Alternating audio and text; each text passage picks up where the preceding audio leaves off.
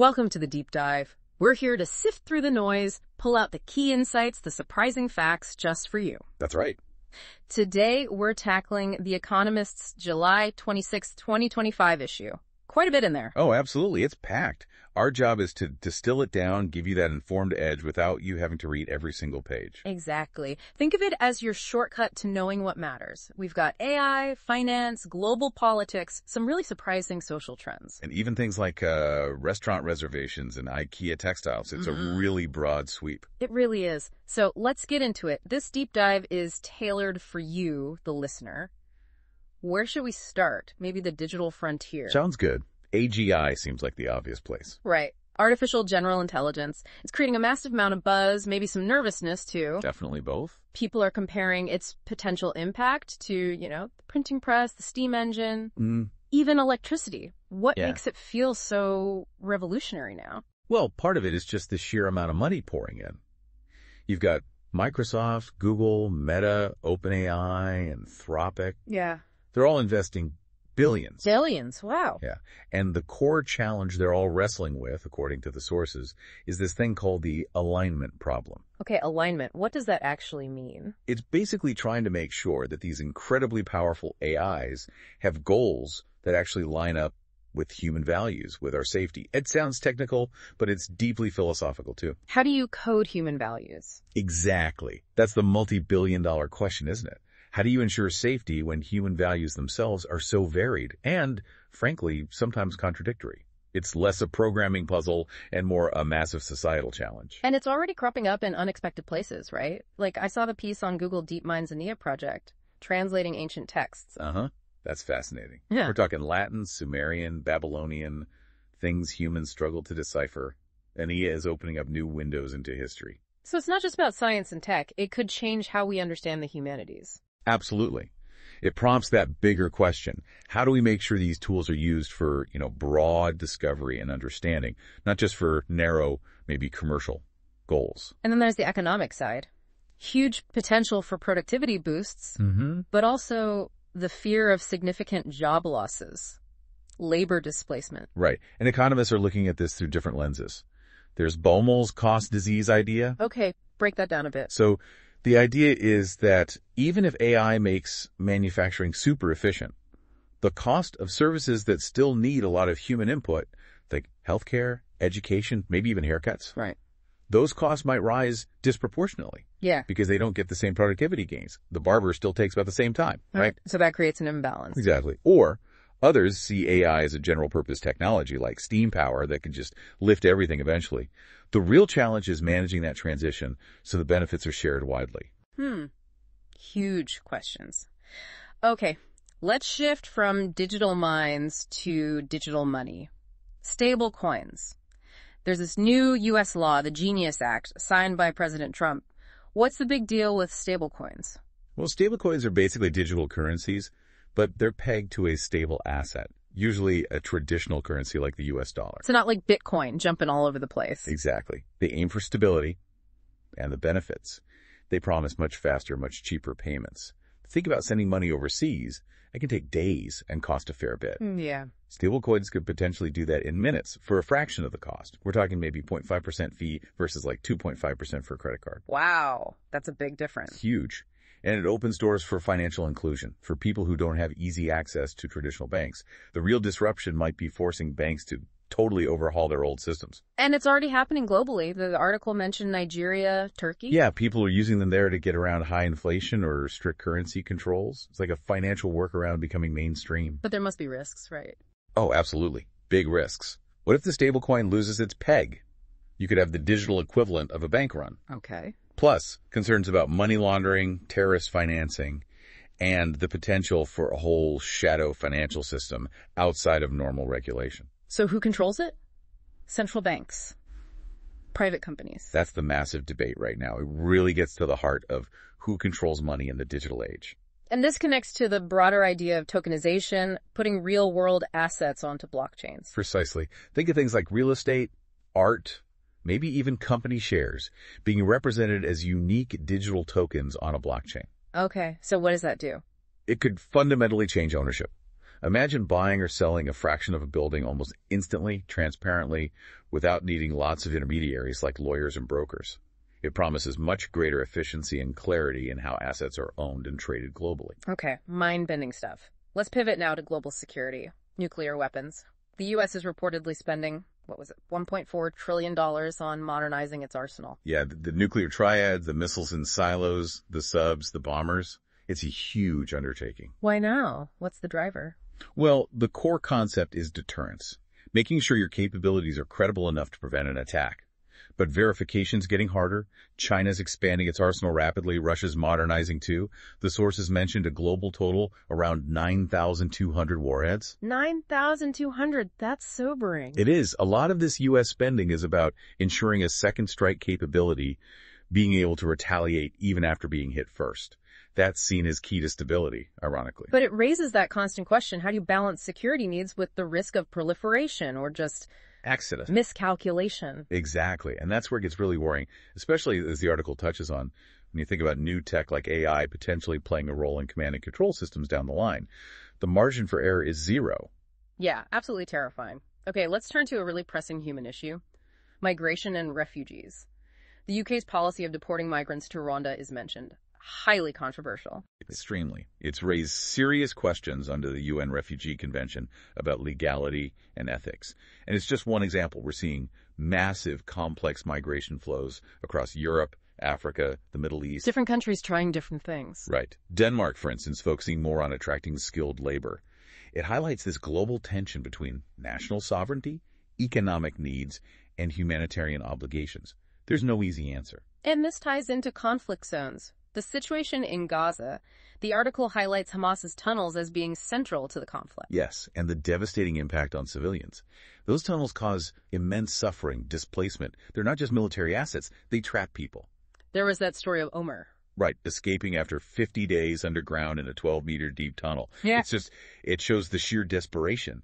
How do you even begin to provide aid and protect people caught in that kind of situation? It seems almost impossible. And elsewhere, other conflicts simmer or flare up. Eastern Congo, the M23 rebels, Uganda's involvement. It's a reminder of ongoing regional instability in parts of Africa. A very complex web, yes. Okay, let's bring it closer to home, politically speaking. Former President Trump's legal issues are covered. Quite a few different cases mentioned. Yes, the sources cover allegations related to sex trafficking, business fraud, the January 6th investigations. It's important to note, as the reporting does, that these are ongoing legal processes. Right, impartial reporting is key here. Absolutely. There are obviously strong opinions on whether these are politically motivated or legitimate legal actions, but the focus in the source material is on the judicial proceedings themselves. It highlights that tension between law and politics in a polarized time. Meanwhile, in Japan, a potential shift. Shigeru Ishiba challenging the ruling LDP. That's interesting, yes. It signals perhaps a desire for change, even within a system that's been dominated by one party for so long. It shows how even stable political landscapes face pressures to adapt. And speaking of social dynamics, Britain, that survey finding was quite stark. 74% expecting riots, only 4% identifying with multiculturalism. Yeah, that data points to some real underlying tensions. Mm-hmm. Perceptions about immigration levels, maybe economic anxiety, plus that historical context of past riots, 1918, 1958, 1981. It suggests a complex, maybe even fractured sense of national identity right now. It's not a simple picture. Definitely not. Then there's that almost unbelievable story of identity theft in the U.S. William Woods living as Matthew Kierans for decades. Incredible, isn't it? Yeah. And Matthew's struggle to reclaim his actual identity, it just shows the devastating personal cost of that kind of fraud. It's not just financial, it's losing your entire life, your history, and then facing this bureaucratic nightmare to get it back. Truly chilling. Okay, let's shift to the economy again. More broadly, global trade is facing headwinds. The Panama Canal drought is mentioned. Yes, that's a big one. Less water means fewer ships, bigger queues.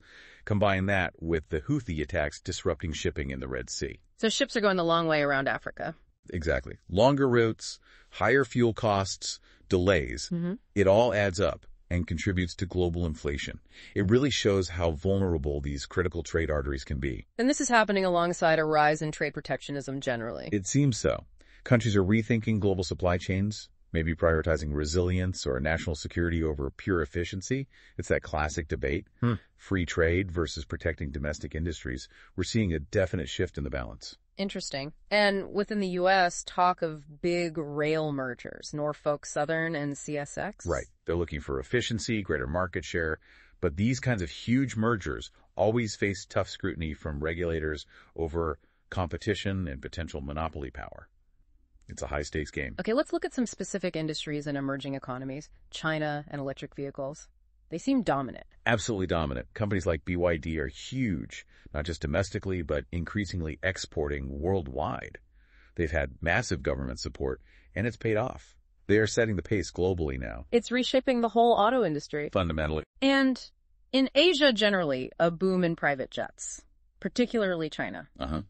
Sign of rapidly growing wealth, obviously, but also a demand for convenience and efficiency in travel for business elites. Even with challenges like airspace restrictions, the demand is there. Meanwhile, in Bangladesh, a different kind of transport revolution. E-rickshaws. Yeah, they're everywhere in some cities. They're affordable, much cleaner than old diesel auto rickshaws. Huge benefits. But there's a downside. A big one. Safety. They're largely unregulated, often poorly built or maintained. Drivers might be untrained. And tragically, this leads to a lot of accidents, injuries, even deaths. It's that difficult balance between grassroots innovation and necessary regulation. A tough challenge. And in the Gulf states, still trying to move beyond oil. Very much so. They know the oil won't last forever, or the demand will eventually fall. So they're pouring money into renewables, technology, tourism, logistics, trying to build diversified, sustainable economies for the future. It's a massive strategic pivot. Makes sense. Back in the U.S., the labor market, job hopping is slowing down. Yeah, it seems the frenzy is cooling. Higher interest rates are biting. The economy's maybe not growing as fast. Employers aren't quite as desperate for workers as they were. So people are staying put more. Generally, yes. And that tends to moderate wage growth, too. It suggests the labor market is finding a bit more balance, maybe shifting some power back towards employers. Now, something that affects many of us, airfares. The pricing seems incredibly complex. Oh, it is. Airlines use these really sophisticated dynamic pricing models. They charge premiums for flexibility, obviously, but sometimes you find weird deals, like it being cheaper for two people flying together than one. How does that even work? It's all about maximizing revenue, predicting demand, segmenting customers. It makes it really hard for you, the consumer, to predict prices. It's a constant game. Feels like it. Okay, a much tougher story now. South Africa, the illegal gold miners trapped underground. Yeah, the Zama-Zamas. It's just harrowing. It highlights the sheer desperation that drives people into incredibly dangerous, unregulated work. The article mentioned George and Alfred trapped for weeks. 3 weeks, yes. And the rescue attempts themselves are often informal, incredibly risky operations run by other miners. It just underscores the extreme poverty and the human cost when formal employment isn't an option for people. A stark reminder. Okay, on a perhaps slightly less dire note, but still a challenge for some. Fine dining reservations. Getting into places like Carbone is apparently a quest.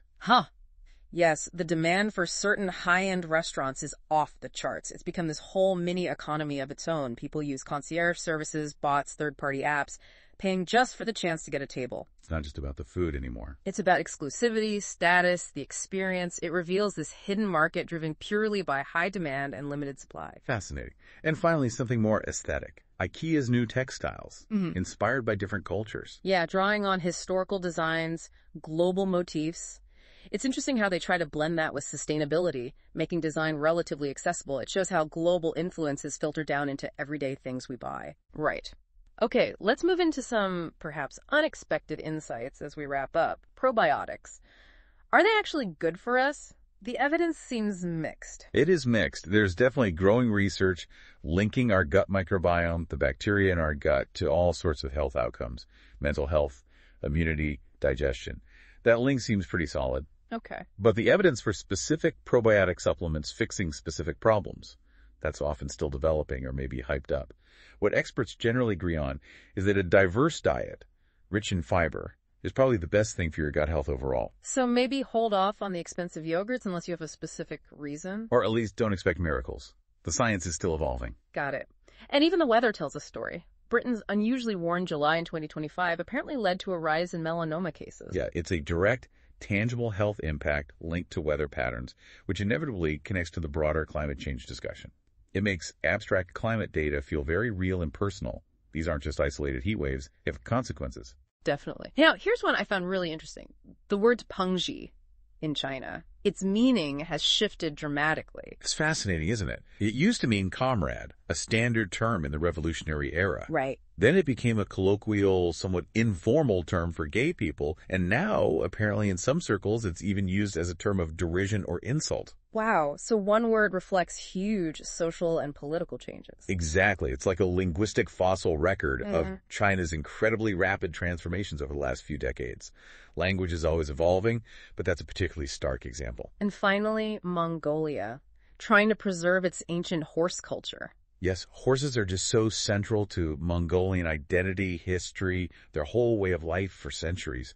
But modernization, urbanization, they put immense pressure on those traditional nomadic lifestyles. So it's a struggle to keep it alive. It really is. It's a poignant example of that global tension between preserving cultural heritage and embracing the forces of modernity. Well, we've certainly covered a lot of ground. From, the future of AI and digital money to the human cost of conflict and social shifts, right down to airline pricing and IKEA fabrics. It's quite the range. Our goal was to pull out those key nuggets for you, the listener, to help you feel informed without being totally overwhelmed. I think we've hit on some really crucial points. I agree. It really shows how interconnected everything is. You can't just look at AI in isolation or geopolitics or social trends. They all influence each other. Looking beyond the headlines, connecting those dots, that's really the key in today's world. Absolutely. So here's a final thought for you to ponder. As information just keeps coming faster and faster, changing all the time, how can you best pick out those truly important nuggets that shape our world? And what will you choose to explore next in your own deep dive?